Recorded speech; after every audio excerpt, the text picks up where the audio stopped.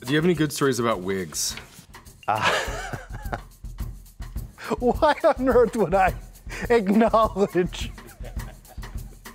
on camera any good wig stories? Yeah, every producer hates wigs. Wigs are the bane of the producer's existence. You know, Jen Lawrence she is a really great girl. She never acts out. Her one act of complete defiance was to cut off all of her hair to make sure that we knew that she would not be dyeing her hair anymore. Wigs. Wigs. Any good or bad that you remember? It wasn't a wig, but on the Da Vinci Code, Tom Hanks's hair was really criticized. We thought it looked okay.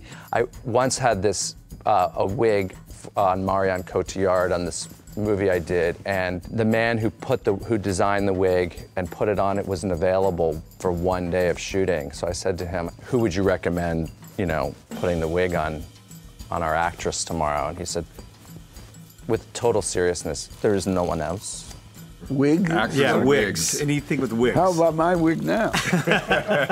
I will say that in terms of hair, like half of my job is begging our actors not to get haircuts in the off-season and not to dye their hair and not to get tattoos. We have very beautiful, responsible actors who cannot help themselves and get tattoos every time our show is shut down.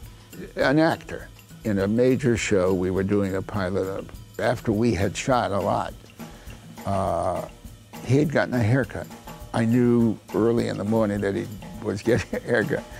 I didn't expect that when he walked in mid-morning, he wouldn't have a hair on his head. It was beyond one's ability to talk about it. It was the ultimate. When we did Galaxy Quest, Sigourney Weaver fell so in love with her wig and her fake breasts that she used to leave the set and not go buy makeup and hair and spend the rest of the day wandering around as a big boob blonde.